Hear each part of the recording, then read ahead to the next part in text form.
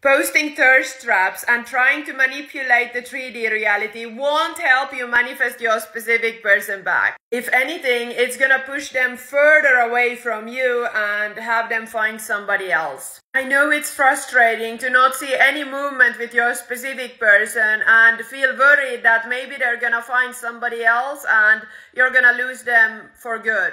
So here's the only thing you need to focus on in order to get your specific person come running back to you, begging for you to take them back and get that full-blown relationship with your specific person. Because no, we're not manifesting any text messages or one-off dates here.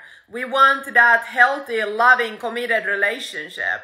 When you understand how manifestation and the law of assumption works, that everybody is you pushed out, meaning that what you believe to be true about yourself and what you believe to be true about your specific person and also about love and relationships in general, that's what you're gonna see being reflected back to you. So all you need to focus on in order to have your specific person come running back to you and treat you properly is to change the way you see yourself. Yes, you don't have to focus on your specific person. In fact, you have already tried it and it doesn't work.